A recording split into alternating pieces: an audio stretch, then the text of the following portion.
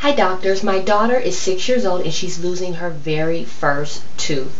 Now she is so excited about it, she can't wait to get it out, but no matter how much she wiggles it and climbs over the car seats and looks in the rearview mirror or in any mirror she gets an opportunity to stop at, she just can't seem to get it out, and she's working on this thing, I mean, like every single day. So my question to you today is, help us, or can you please help us to, find a sanitary, safe, painless way to do it for her and avoid the old wives' tale of putting the, string around the tooth and tying it to the door and slamming the door. I mean, I'm still having nightmares. I want like no parts of that. So any help that you can offer, we really appreciate. Thanks.